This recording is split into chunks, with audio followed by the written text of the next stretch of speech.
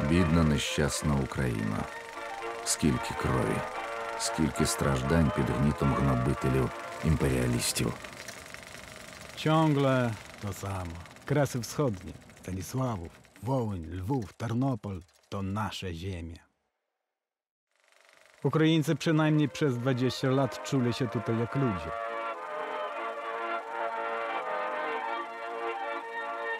Людьми, а пацифікації, а закриті українські школи, а понищені церкви, а забрані у селян землі. Więc bolszewicy lepsi niż Wielka Polska? Краще вільна Україна, рівна серед рівних. Бо після вас, люди, навіть більшовикам раділи. Такі були щасливі поєднатися з рештою українців. Мы рассказывали им историю нашего народа, говорили о радостной творческой жизни, о праве на образование, на работу и отдых, о земле и лесах. Слушали свои и чужие доклады и голосовали за советскую власть. Единогласно, единогласно.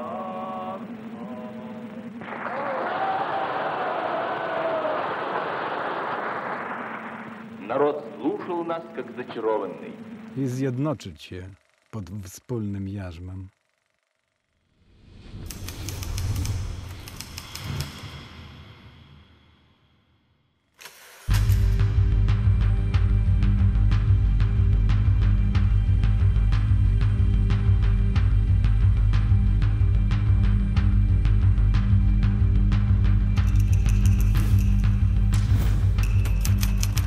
Molotov-Ribbentrop-Pakt haben die unterzeichneten Bevollmächtigten der beiden Teile in streng vertraulicher Aussprache die Frage der Abgrenzung der beiderseitigen Interessensphären in Osteuropa erörtert. Für den Fall einer Umgestaltung der zum polnischen Staat gehörenden Gebiete werden die Interessensphären Deutschlands und der UdSSR. Вопрос, является ли в обоюдных интересах желательным сохранение независимого польского государства и каковы будут границы этого государства, может быть окончательно выяснен только в течение дальнейшего политического развития. Этот протокол будет сохраняться обоими сторонами в строгом секрете. Москва, 23 августа 1939 года. Министр иностранных дел Германии Йоахим фон Риббентроп, Народный комиссар иностранных дел СССР Вячеслав Молотов. Po zmowie Stalina z Hitlerem wojska niemieckie od razu zaatakowały Polskę. Nasi sojusznicy, Francja i Anglia, po 2 dniach wypowiedzieli Niemcom wojnę. Stalin poczekał, aż świat skupi się na przywódcy III Rzeszy і wtedy сам вимірив час. Оголошений комуністами офіційний привід, як водиться, був сповнений гуманізму і прагнення захистити місцеве населення. Советское правительство считает своей священной обязанностью подать руку помощи братьям украинцам и братьям русским, населяющим Польшу. 17 сентября 1939 года. Господин посол, польско-германская война выявила внутреннюю несостоятельность польского государства. Советское правительство не может безразлично относиться к тому, чтобы единокровные украинцы и белорусы, проживающие на территории Польши, брошенные на произвол судьбы, оставались беззащитными. Советское правительство намерено принять все меры, чтобы вызволить польский народ из злополучной войны, куда он был ввергнут его неразумными руководителями. Народный комиссар иностранных дел СССР Вячеслав Молотов.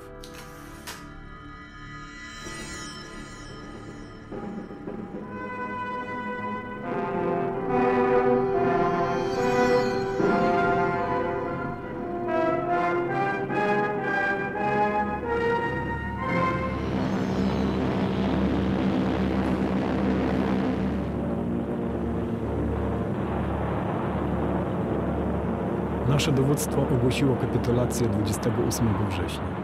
Rząd polski zachował zwierzchnictwo nad siłami zbrojnymi, ale był już na uchodźstwie w Londynie.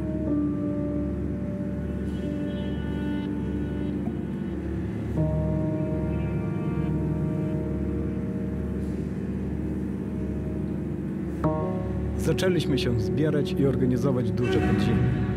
27 września, jeszcze przed ostateczną klęską, założyliśmy służbę zwycięstwu Polski, która 13 listopada została przekształcona w Związek Walki Zbrojnej, a potem stała się zalążkiem Armii Krajowej.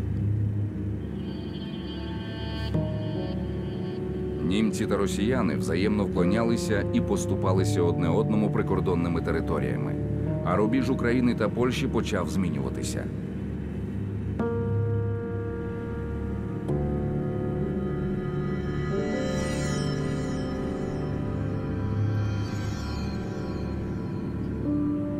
Проте наші керівники передбачили майбутній напад Гітлера на СРСР і наївно сподівалися використати його для відродження української національної держави. Тож ми почали озброюватися.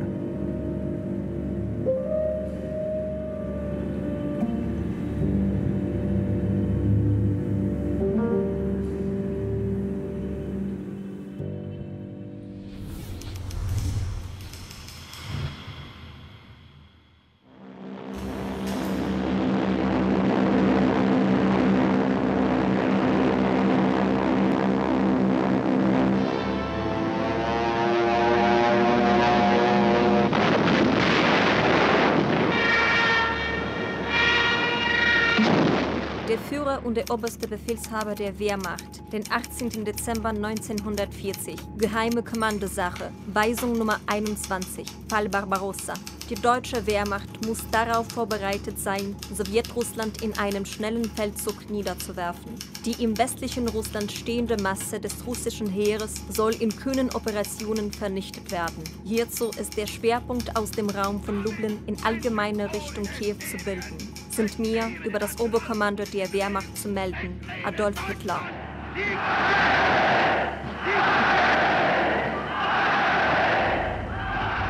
Коли Німеччина почала вторгнення на території підконтрольні Радянському Союзу, організація українських націоналістів вже встигла розпастися на два крила.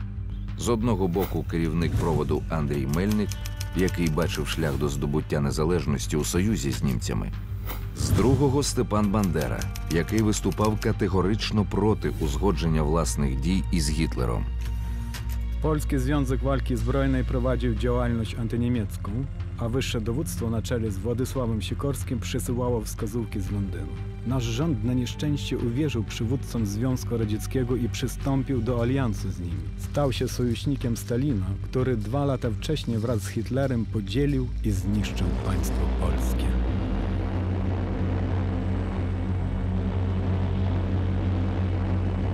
Коли німці йшли на терени Галичини і Волині, то обіцяли українським націоналістам власну державу.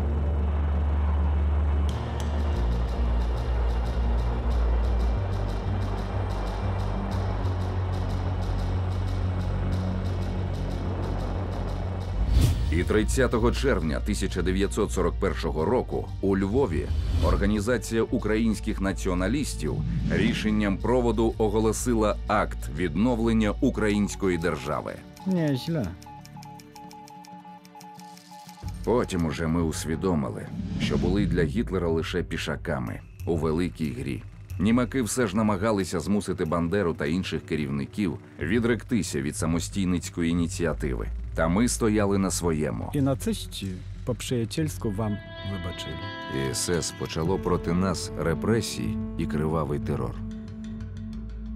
Der Chef der Sicherheitspolizei und des SD, Berlin, den 3. Juli 1941. Einsatzgruppe B berichtete an den 2. und den 3. Juli über die Versuche der unter der Führung Banderas stehenden National-Ukrainer durch Ausrufung einer ukrainischen Republik die deutschen Stellen vor vollendete Tatsache zu stellen. Wurden folgende Maßnahmen getroffen. Verschiedene politisch führende ukrainische Emigranten werden in Ehrenhaft genommen, darunter auch Stefan Bandera. Die Führer der ukrainischen Immigrantenorganisationen werden unter Androhung strengerer Maßnahmen aufgefordert, dafür Sorge zu tragen, dass ihre Mitglieder sich an die gegebenen Weisungen halten.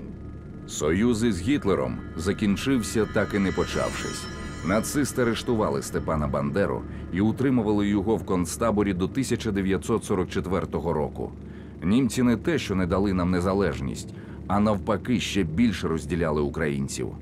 Вони приєднали Галичину до польського генерал-губернаторства, а Волинь та решту територій – до рейхскомісаріату «Україна». Комуністи втікали, залишаючи по собі випалену землю. Німецька поліція звільняла тюрми від закатованих НКВД українців і ув'язнювала нових.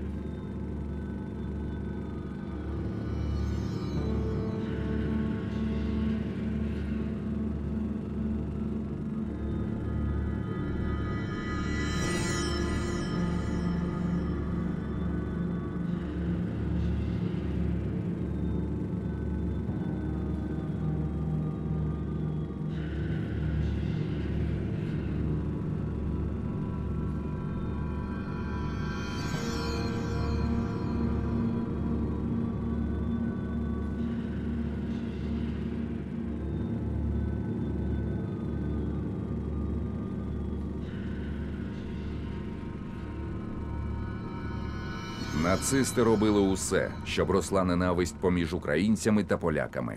Що більший хаос та неприязнь були в наших стосунках з сусідами, то простіше було німцям, а пізніше росіянам. Na Chełmszczyźnie faszyści gnębili Polaków i pogrywali z Ukraińcami. Naszych ludzi wyganiali z domów, a do pustych wsi przywozili waszych. Так само гітлерівці робили на Волині, але вже на користь поляків. Nasze narody skłóciły się. Wrogowie byli wszędzie. W 1942 nawet w polskim podziemiu nie było jedności. Armia Ludowa orientowała się na ZSRR. Były bataliony chłopskie. Byli nacjonaliści z Narodowych Sił Zbrojnych, którzy nie gardzili hitlerowcami. W lutym 1942 roku utworzyliśmy Armię Krajową i podporządkowaliśmy się rozkazom legalnego rządu polskiego w Londynie.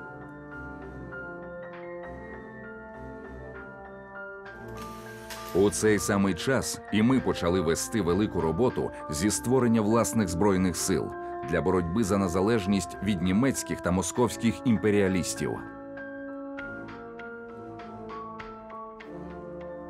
Atakowaliśmy niemieckich okupantów i Ukraińców działających pod ich bokiem. Наші селяни на Волині вирішили мститися полякам за колишні кривди. На жаль, і окремі військові командири вирішили до них долучитися. Kilku? На утиски не було вказівки верхів. Навпаки, був наказ не wбивати поляків. Jaki znów rozkaz? Так, на третьому зборі Czyli ООН to wszystko się nie wydarzyło? To nie wasze bandy znęcały się nad naszymi та ми ludźmi? відправляли To nie своїх wyście przyjęli metody swoich esesmańskich Та ми instruktorów. відправляли своїх командирів на Волинь, щоб зупиняли напади на поляків. Doprawdy? Lipniki, Janowa Dolina, Porck, Dominopol, Zamlicze, Chrenów, Orzeszyn, Górów, Це були ганебні дії одиниць, які скомпрометували увесь наш рух. Huta Stepańska, Ostrów, Wiśniowiec, Pańska Dolina. Нашою метою завжди була лише свобода Ile України. można? Wola Ostrowiec, Futy, А Korościoki. ви святі? А що ви творили на Холмщині? Пересоловичі, Красний Сад, Моложі, Тугані, Туличі, Berzowica Mała, Загрив, Hanaczów, Ласків, Bryńce Zagórne, Запілля, Ostrówki. Бересть, Павлокома.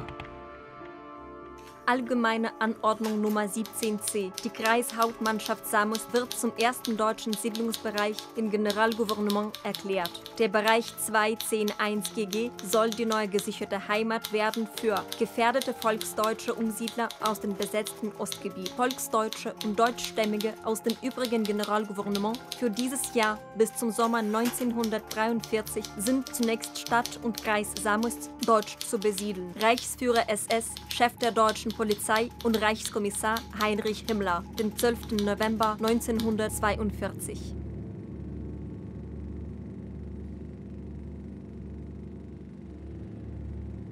Tysiące Polaków zakatowano w obozach koncentracyjnych i w obozach śmierci, by zwolnić teren dla rasowo doskonalszych Niemców.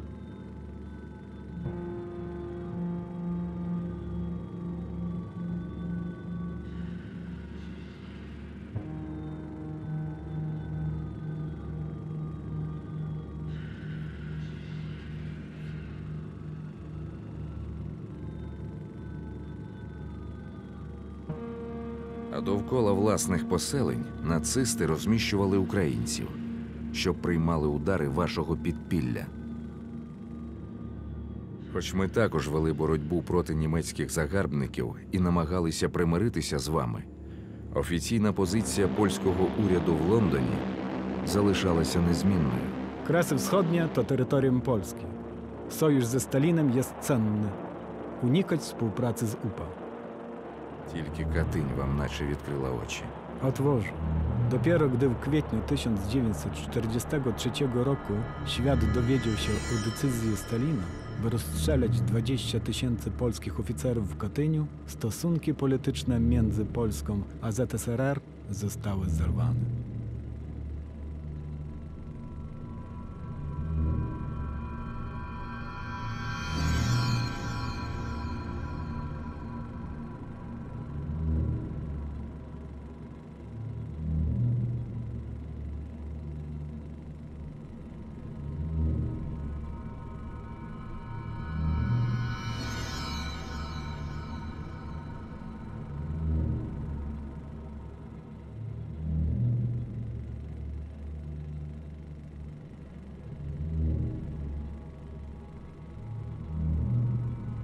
А вже через 3 місяці літак із вашим прем'єр-міністром упав одразу після зльоту. Дивовижний збіг? Хоча у стосунках із нами це практично нічого не змінило.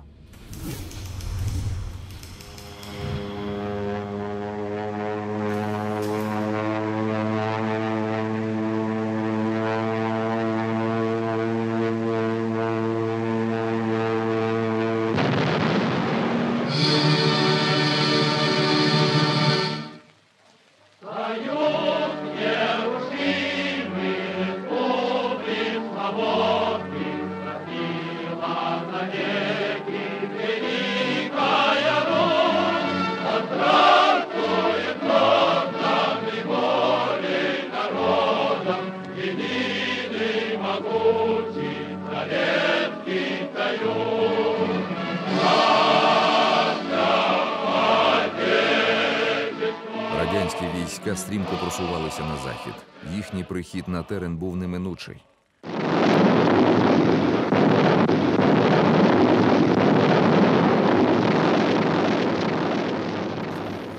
Але наш засадничий принцип – свобода народам, свобода людині – сусіди не чули і не розуміли.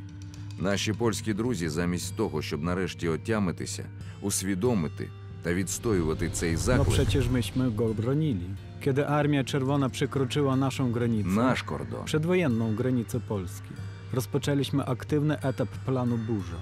Władze państwowe przecież domyślały się, że Stalin już dawno temu podjął decyzję w kwestii Kresów Wschodnich, ale nie zamierzaliśmy się poddawać. Nasi partyzanci chcieli przejąć kontrolę nad miastami Małopolskie Wschodnie, Західної żeby України. pokazać Stalinowi, czyje to są naprawdę ziemie. Мало того, що ми боролися з німецькими та російськими шовіністами, ви підштовхнули нас ще й до війни з вами. Nikt was nie pchał. A w ogóle mogliby się zgodzić na przedwojenne granice. Та скільки можна? Gdyby Lwów był nasz, to wszystko inaczej by się ułożyło. Львів ваш? А наше що? Львівська тюрма? Amnestia? За те, що боролися за свободу свого народу? Ale za jaką cenę? Краще було загинути, ніж проливши стільки крові, знову опинитися під ярмом. Osiągnęliście swoje. Tylko po co naszą krew przelewaliście? Легитимное руководство Польши, Краева Рада Народова и ее председатель, лидер дружественной коммунистической польской партии работничей Болеслав Берут, перед лицом новых исторических вызовов огласила о создании Временного правительства Польского комитета национального освобождения. Главой правительства и руководителем отдела иностранных дел назначен Эдвард Осупко-Моравский. 21 июля 1944 года. Сталіну було достатньо дійти до Любліна, поставити там свою маріонетку і сказати, що ви з вашим лондонським урядом самозванці. І все. Польська Народна Республіка готова. Декретом Краевой Рады Народовой на освобожденной польской территории организовано Временное правительство, Комитет национального освобождения. І ви замість битися з ними що зробили? Продовжили нищити українців. Zmusiliśmy Ukraińców do ucieczki, nie wiedząc, że to pogorszy sprawę. To był straszny błąd. Поляки в Волині були залякані нашими військами і втікали. Українці Холмщини боялися вас і втікали. Przez te wzajemne animozje cierpiały nasze i bez tego wymęczone narody, a Moskwa spokojnie prowadziła swoją grę za pomocą marionetkowych rządów w Lublinie i w Kijowie. Ваші лондонські міністри продовжували замахуватися на кордони 1939 року, знову не зважаючи ні на нас, ні на здоровий глузд. Насправді треба було думати, як взагалі вберегти Польщу. PKWN nie rościł sobie prawa do naszych byłych terenów. Та, Господи, скільки ж можна? PKWN robił wszystko, co mu kazał Stalin, a Stalin podjął prostą decyzję, jaką zwykle podejmował w przypadku całych narodów. Przymusowe przesiedlenie. У 1944 році комуністи уладнали масово переганяти українців з Польщі, а поляків з так званої УРСР.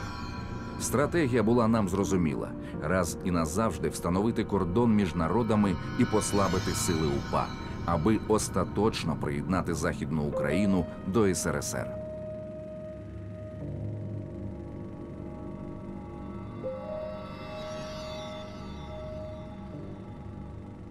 Соглашение между правительством Украинской Советской Социалистической Республики и Польским комитетом национального освобождения об эвакуации украинского населения с территории Польши и польских граждан с территории УССР. Обе стороны обязуются приступить к эвакуации всех граждан украинской, белорусской, русской и русинской национальностей, проживающих в Хелмском, Hrubieszówskom, Tomaszówskom и других уездах и районах Польши, и приступить к эвакуации всех поляков и евреев, проживающих в западных областях УССР. Эвакуации подлежат только те граждане, которые изъявили желание эвакуироваться. Эвакуация является добровольной, и поэтому не допускается ни прямое, ни опосредованное принуждение. Соглашение вступает в силу со дня его подписания. Председатель ПКВН Осуп Комаравский. Председатель Совета народных комиссаров УССР Хрущев. 9 сентября 1944 года.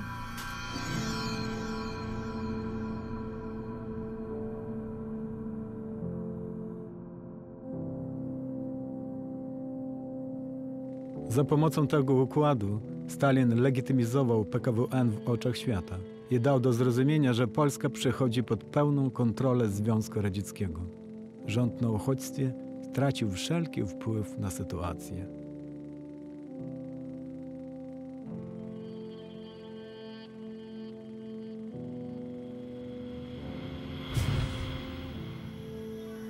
У початковому періоді з Польщі виїхали близько 5 тисяч родин.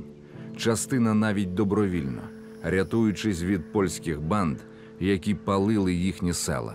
Tak samo Polacy wyjeżdżali do Polski, uciekając przed UPA. До середини 1945 року понад 200 тисяч людей цілими сім'ями садили на поїзди і вивозили з Польщі подалі вглиб УРСР. Але це було навіть менше половини з тих, кого планували депортувати комуністи.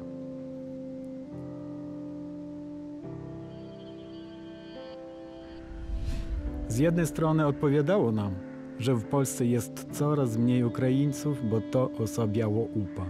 Ale właśnie wtedy zaczęliśmy zdawać sobie sprawę, że są oni jedynym naszym sojusznikiem w walce z okupacją komunistyczną. Це почав розуміти і керований з Москви польський уряд. Тому залунали офіційні заяви. Наявність українців на прикордоні загрожує національній безпеці.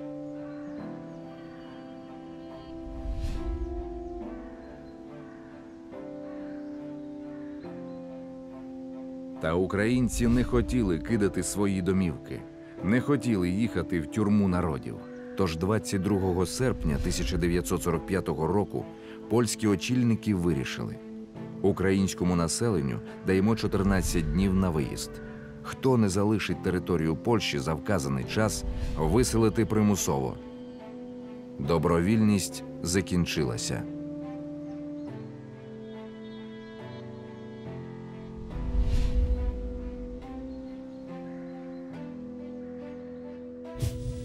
Polsko-kremlowski rząd, który właśnie przeniósł się z Chemszczyzny do Warszawy, czuł się bardzo pewnie. W przesiedlaniu Українців zaczęły brać udział regularne oddziały wojskowe. Але і ми мовчати не збирались. Коли нашу інтелігенцію, учителів, митців, науковців, селян насильно заганяли в поїзди і, не даючи взяти з собою нічого, етапували в УРСР. Powinnyśmy zmądrzeć, pogodzić się i razem zwalczać wroga. Нарешті і ви почали розуміти, що з собою принесли комуністи. Новая Польша справляет свой радостный праздник труда. Это празднуют бывшие безземельные батраки, безработные, полурабы немецких помещиков, а ныне свободный народ демократической страны.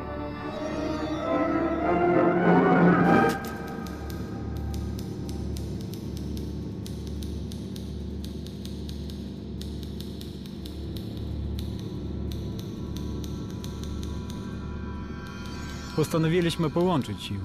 Aktywizacja naszego ruchu AK i powstańców UPA nie na żarty wystraszyła rząd polsko-sowiecki. Po polskiej stronie zaczęło się pojawiać coraz więcej przeciwników deportacji.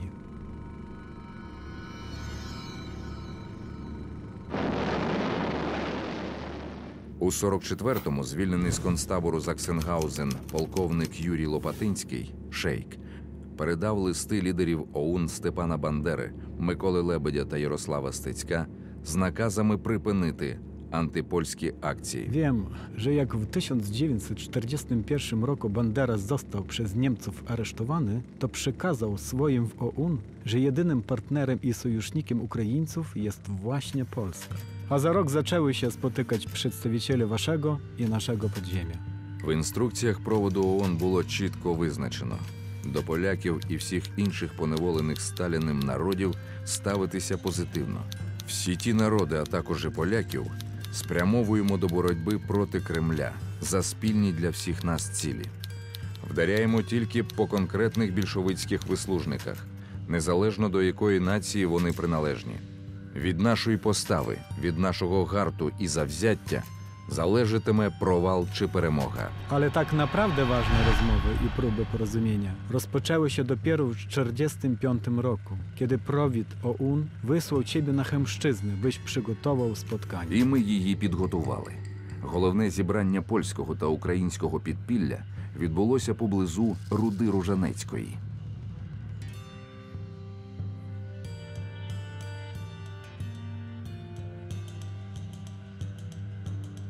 Chcąc pokazać, że traktujemy sprawę poważnie, osobiście przewodniczyłem delegacji. Mimo to byliśmy do siebie nieufnie nastawieni. Każdy widział w swym rozmówcy wcześniejszego wroga. Але і ви, і ми вели переговори дуже впевнено і дуже відповідально.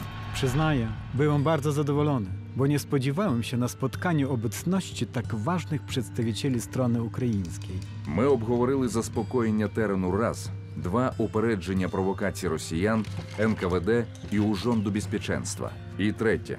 Домовилися про співпрацю у боротьбі з московсько-більшовицьким імперіалізмом. До відома поляків ми довели. Політичною метою ОУН залишається створення демократичної держави на зразок Англії, а питання польсько-українського кордону наразі відкладаємо. Obiecałem jak najszybciej przekazać propozycje Ukraińców naszemu rządowi w Londynie. Але там лише тягнули час і твоїх дій не схвалювали. Londyński rząd jak zawsze był krótkowzroczny, ale faktem pozostaje, że rozmowy powstrzymały wzajemny rozlew krwi. Не було сутичок і зіткнень. Українці ходили в польські села, поляки давали нам харчі, передавали інформацію, допомагали виробляти документи. Jak chcieliśmy przejść przez ukraińską wieś, to informowaliśmy o tym UPA. Oni przydzielali nam przewodników, byśmy mogli spokojnie przyjechać. Українсько-польська безглузда війна, що тривала вже 2 роки, була закінчена за цим столом. Ми забули проблему кордонів. Нас тепер хвилювало лише виживання наших народів. I zaczęliśmy wspólnie działać. Ми разом звільнили Варяж та Хоробрів від комуністичних агентів. Атакували станцію у Вербковичах, де був важливий залізничний вузол. Допомагали одне одному медикаментами, пропагандою, навіть канцелярією. Завдяки миру та спільним діям переселенча акція та позиції комуністів почали слабшати. Докладная записка по состоянию на 28.05.45 года. Политическая обстановка в ближайшем закордоне на территории Польши характеризуется прежде всего наличием и активной контрреволюционной деятельностью польских реакционеров-националистов и украинско-немецких националистов. Организации АК и АУН-УПА перешли к созданию своих вооруженных сил для борьбы против органов польского временного правительства и органов советской власти. Польские органы не ведут активной борьбы против аковцев, а отдельные из них переходят на сторону последних. В значительной степени укрепляется позиция АУН-УПА. В 4 волостях Перемышльского и Лисковского уездов бандами АУН-УПА разогнаны польские власти и возглашена самостийность, организована полиция и вывешены флаги АУН. Непринятие решительных мер борьбы против банд может осложнить обстановку на территории Польши. Начальник пограничных войск НКВД Украинского округа генерал-лейтенант Бурмак. 2 września 1945 roku założyliśmy cywilno-wojskową organizację Wolność i Niezawisłość w celu walki z komunistami. Jej podstawę stanowili byli żołnierze Armii Krajowej. А вже 9 вересня полковник УПА Орест видав наказ про наступ на переселенчі комісії та на військо польське, яким командувало НКВД. Komuniści nie mogli poradzić sobie z przesiedleniami i z naszym oporem. Okazało się, że na terenie Polski jest bardzo dużo Ukraińców, a wewnętrzny polski sabotaż opóźniał deportację. Але Москва не могла гаяти часу, тому Сталін зміцнив силу НКВД в Польщі. А з 1 січня 1946 року головним уповноваженим з переселення призначили Мykhailo Ромащенка. Miał konkretne zadanie. W ciągu pół roku wywieźć z Polski kolejne 250 000 Українців. Методи нового ставленика комуністів були ще більш брутальними. На села та міста робились нальоти війська польського під керівництвом НКВД. Радянські варвари не спинялися ні перед чим. Відривали дітей від матерів, грабували, нищили, палили. Проти волі, без можливості забрати бодай щось, людей ешелонами тягнули в СРСР. Комуністи впадали в садистичний амок. І ідеальnie dopracowana represyjna machina nabierała rozpędu. Polskie władze starały się utrzymać narzucone przez partię tempo i zaczęły rozprawić się z byłymi dowódcami AK. Як і ЗУПА. 21 stycznia 1946 roku złapano mnie i wrzucono do karceru. Łubacy aresztowali mnie w Warszawie, wsadzili do więzienia i ponad rok znęcali się nade mną, aż w końcu ogłosili wyrok – kara śmierci. Але нас із твоїми людьми ніщо не зупиняло. В ночь на 5 марта большая банда совершила налет на Любачев и окрестные села. В ночь на 9 марта банда совершила налет на станцию Любеча-Крулевская и на село Князево. 10 марта сожжен мост между Ольшаницей и Устьяновым. На станцию 11 марта взорваны железнодорожные мосты на перегонах на дороге Ладавых и Радым на Журавице. 12 марта бандой взорван железнодорожный мост станциями Новая Глебля и Олежица. Было в ночь на 16 марта на села Тынятин и Князев. Снова был совершен налет банды. 28 апреля на участке Рава-Русская Бель был выпущен разбито 9 порожек. Банда совершила налет по дороге на часть напала Любови. В ночь на 28 мая было произведено дерзкое нападение бандитов на город Hrubieszów. Ми зустрілися з офіцерами ВІН та обговорили деталі нападу на Hrubieszów. Для нас головною ціллю були казарми 98-го полку НКВД і виселенча комісія. Для поляків – Урząd Безпеченства, міліція обивательська та польська партія робітнича. Як розпізнавальні знаки, відділи ВІНу нав'язали на рукави червоно-білі пов'язки. Наші стрільці зробили пов'язки з білих хусточок. Керівництво наступом було покладено на мене.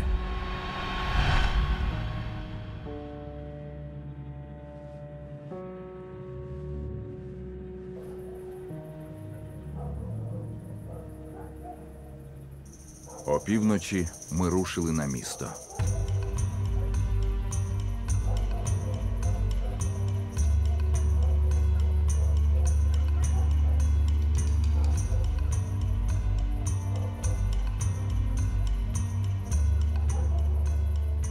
Практично безперешкодно дісталися до саду перед НКВД і зайняли позиції.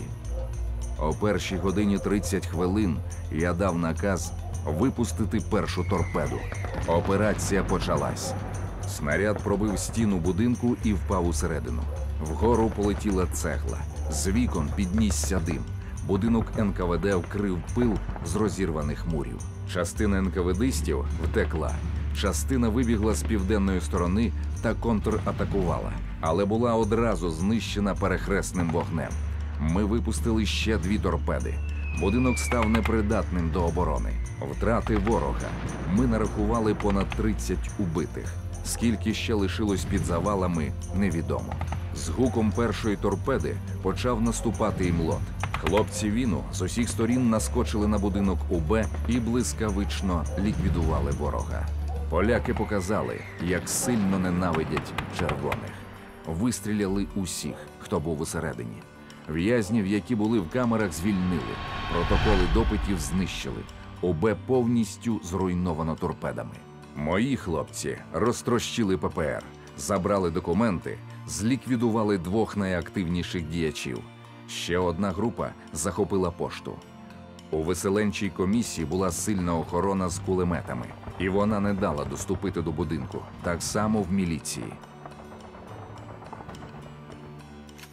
совершенно секретно. В ночь с 27 на 28 мая 1946 года банда УПА «Курения прервы» вместе с отделом Виктора из Вин в общем количестве около 500 человек совершила нападение на уездный город Hrubieszów. Личный состав под руководством майора Соколова занял оборонительные позиции и сдерживал атаку бандитов. Во время столкновений было сожжено помещение ПУБП и освобождено около 40 заключенных. Комендант был схвачен, 2 работников убиты. Еще сожжено 7 домов в городе, поврежден дом ППР.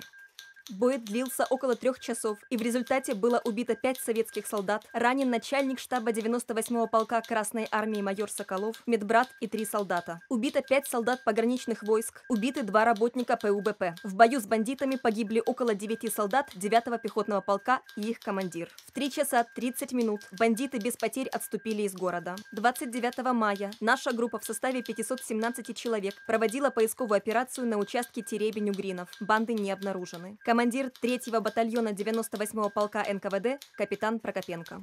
Руководитель ПУБП в Hrubieszове Владимир Атласюк. Руководитель УБ Люблінського воєводства Францишек Піанковський.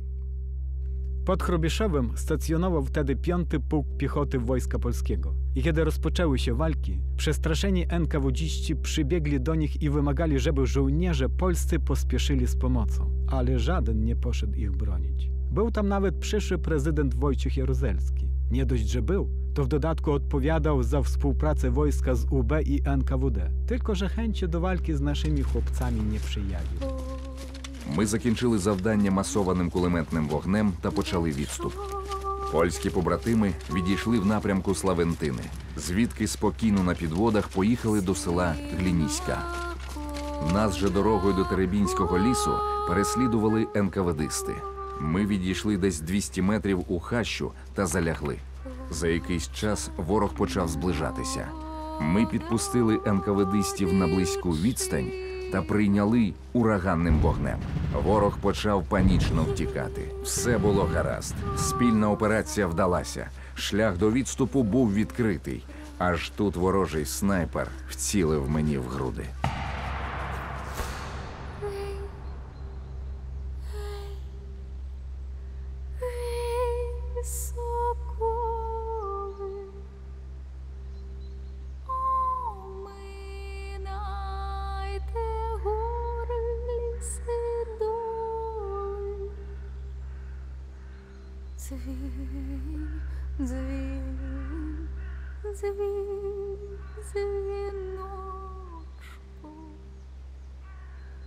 Та радянська куля мало не відняла мені життя.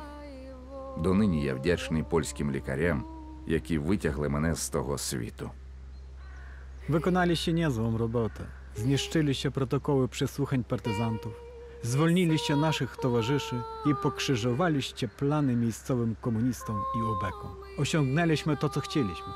A najważniejsze, poinformowaliśmy świat o naszej współpracy i przyjaźni.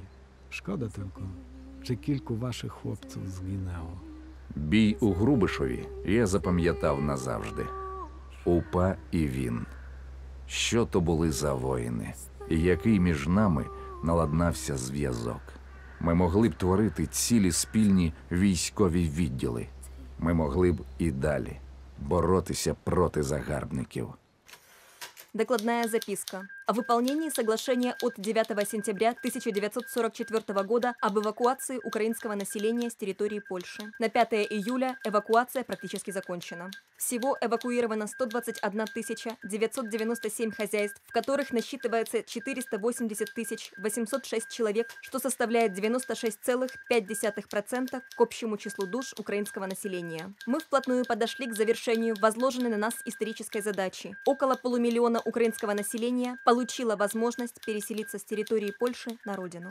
Проведение этой работы потребовало от сотрудников нашего аппарата большого напряжения всех сил и способностей и было осуществлено, несмотря на яростное сопротивление реакционных элементов Польши и украинских националистов. Главный уполномоченный правительства УССР по эвакуации Ромащенко. Предложение о награждении орденами Советского Союза и Польской Республики аппарата уполномоченного правительства УССР по эвакуации украинского населения с территории Польши поддерживаю. 26 августа 1946 года. Хрущев.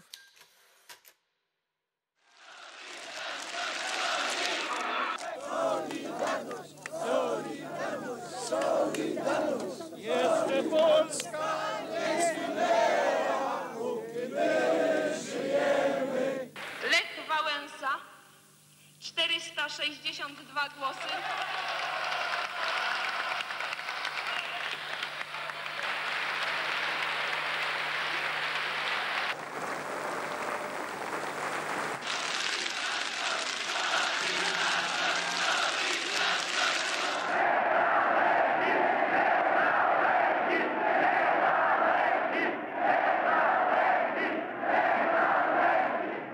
Вам потрібно радитися, я хочу вас запитати.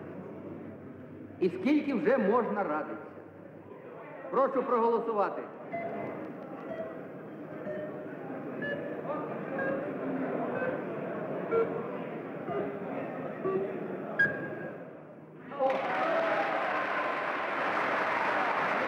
Акт проголошення незалежності України.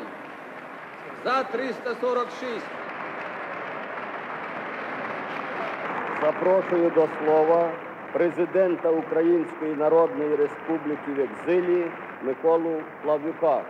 Постановою 10-ї сесії Української Національної Ради врочисто проголошуємо всьому народові в Україні і в Росіяні сущому про складення повноважень Державного центру Української Народної Республіки в екзилі, які він виконував упродовж 72 років поза межами України. І щоб вже ніколи не було потреби, щоб президент чи уряд України були змушені діяти у вигнанні. Щасти вам, Боже! Слава Україні!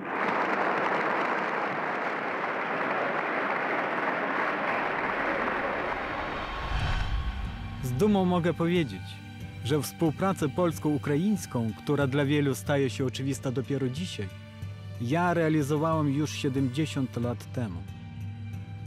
Starałem się zwalczać wrogość między naszymi narodami. І серед українців, і серед поляків завжди є достатньо людей, які щиро прагнуть мирного порозуміння і тривалої співпраці.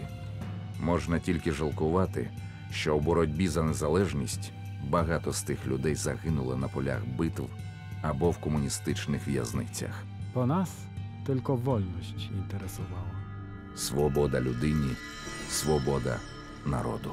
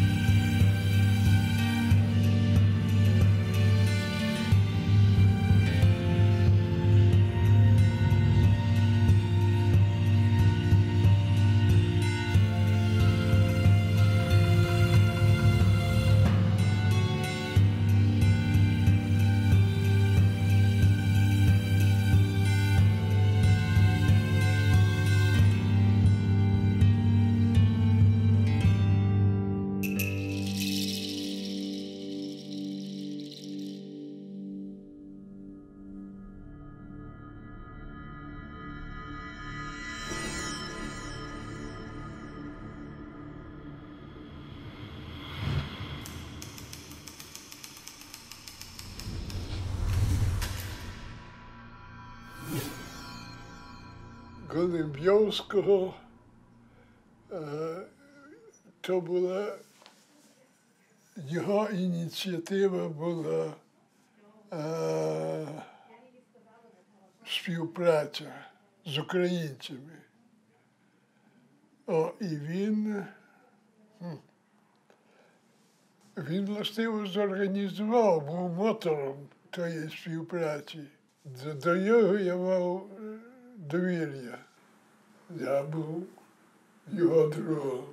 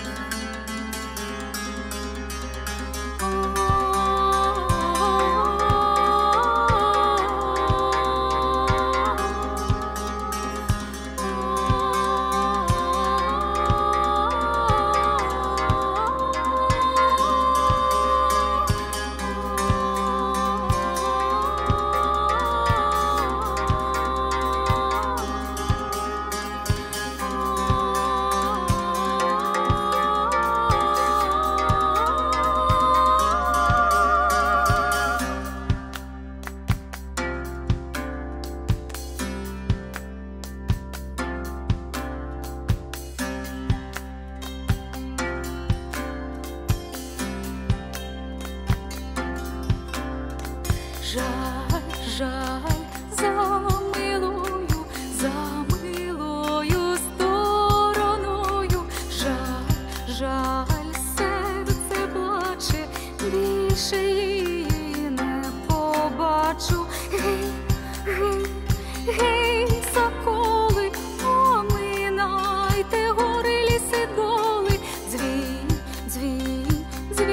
дзвіночку, степовий жай, вороночку.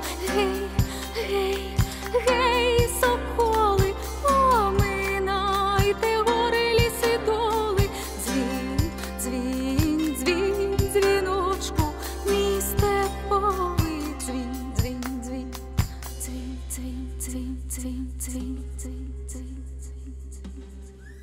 Вина, меду наливайте,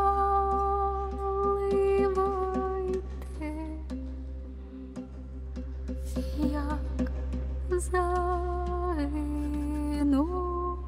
поховайте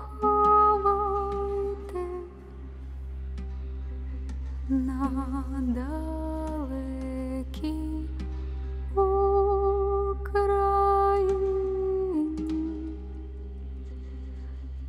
біля милої дівчини.